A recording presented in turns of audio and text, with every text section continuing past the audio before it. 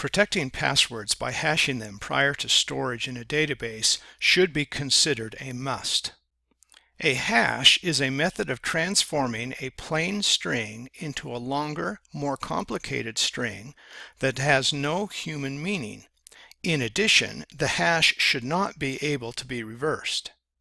This video demonstrates the hashing of a password using the PHP password hash function as part of a registration process.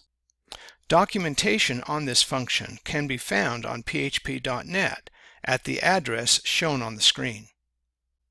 In this case, I will add the code to an MVC controller. I place the code below where my data checks have occurred so as to ensure that my incoming data is valid, but before the data is sent to the database for storage.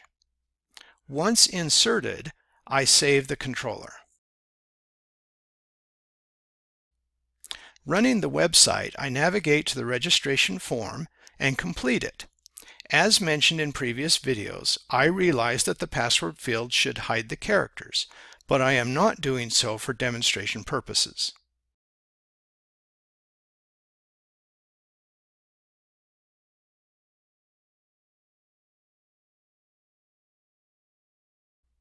After submitting the data, I will then bring up my data in the database. If things work as they should, the last inserted record's password should not be plain text, as is the case with some previous records. Instead, it should be a long string of characters and symbols.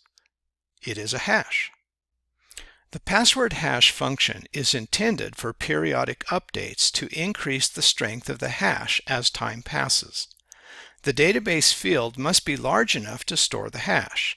The recommendation is that the database field be 255 characters long and of type varchar.